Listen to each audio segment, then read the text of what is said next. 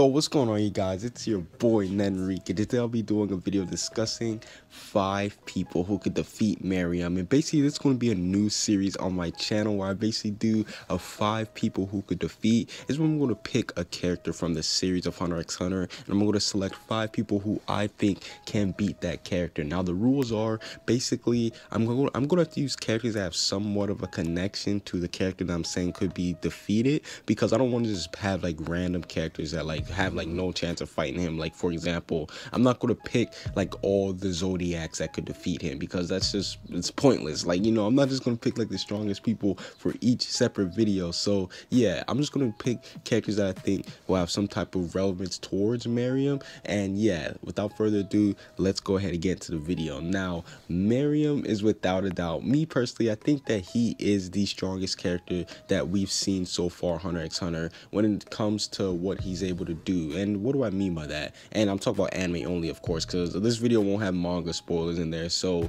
don't come back and say people like, oh, blah blah blah could defeat him, because the manga, it's kind of spooky. I'm not gonna lie, it's been kind of spooky. Like Meruem, I don't know. Listen, that's all I'm gonna say is I don't know. Listen, I'm not gonna spoil it for anime onlys, but nonetheless, we know that Meruem so far for anime onlys, he's basically been the strongest character that we've seen when it comes to feats. We know that he was basically toying around with Netero. Even though Netero wasn't in his prime, the fact that he was still able to toy around with Netero, and me personally, I believe that even though Netero wasn't in his prime, he was still one of the strongest hunters at the time. So the fact that he was toying around with one of the strongest hunters, that shows that his strength was impeccable, and he is definitely at the top of the food chain when it comes to strongest in Hunter x Hunter, anime only wise. Let me say that, anime only wise. But I know you guys are thinking, stop talking, just get into the people that you think can defeat him, and I'm going to do that. Now, the first two are going to I'm not going to lie, they're kind of going to be a little cheap, but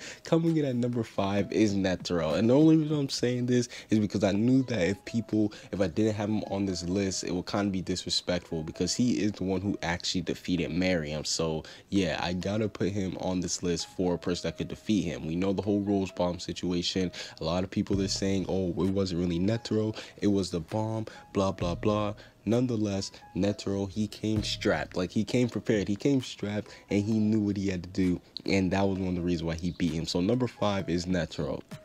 Coming in at number 4 is Adult Gone. And the reason why I say Adult Gone is basically because he destroyed Pito, and basically he was said to be on par with the king. And now obviously I'm using pre-nuke Meruem, because we know that post-nuke Meruem, he was OP. Like, nobody is touching him. I don't think anybody's touching him, like anime or manga wise. I don't think anybody's touching post-nuke Meruem. But pre-nuke Meruem, the one that I'm talking about for this How Strong, yeah, I think that Gon will be able to beat him, because Adult Gon, we knew that he was not playing around. Like, there was no jokes involved. I think that he was all serious about the goal, and we saw his destructive capability and what he was able to do. And I definitely do think that if him and Meruem got to a fight, yeah, let's just say that Meruem would have got skunked. Yes, I do think that he would have got skunked. Or I don't think he would have got skunked, but I think he would have basically got, I think that Gon, it would have been it would have been heavily in Gon's favor, because Pito, the way that she was looking at him, she saw him as a major threat,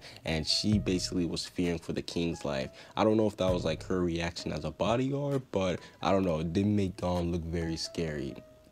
And let's keep it running in the Freaks family, and I'm gonna say Jing Freaks. And the reason I'm gonna say Jing is because, yeah, he was basically shown to be a top 5 Nen user. He's basically a master of Nen, and he's one of the people that are really closest to Netero. He was one of the people that was talking about carrying on Netero's will, and I do think that Jing, he does like exploring. So yeah, I do think that even there might be a possibility to actually see Jing actually fight somebody on the level of Meruem in the Dark Continent, because we know that basically that's where we're going to end up going. I'm not going to spoil too much, but yeah, I definitely got to say that Jing, I do think that he is basically one of the strongest people that will be able to take on Meruem.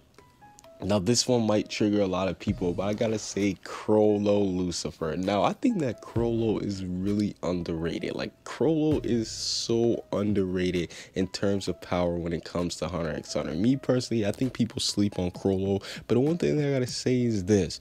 He was able to take on both Silva and Zeno. Now, this might be a little bit of math here, but hear me out.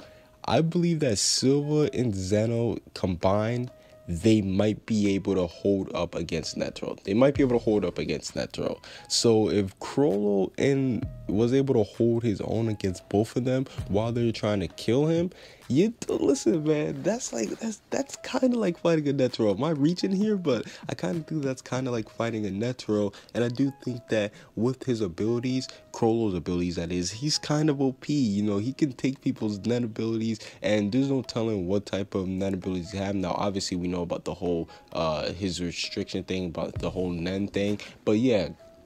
Crollo, I definitely do think he's a very underrated character in the series, and I do think that if there's anybody that I'm willing to bet money on, I definitely do think that he would be one of the people that can defeat Meruem. Listen, I know that some people might hate me for this, but I gotta rep for my boy Crollo.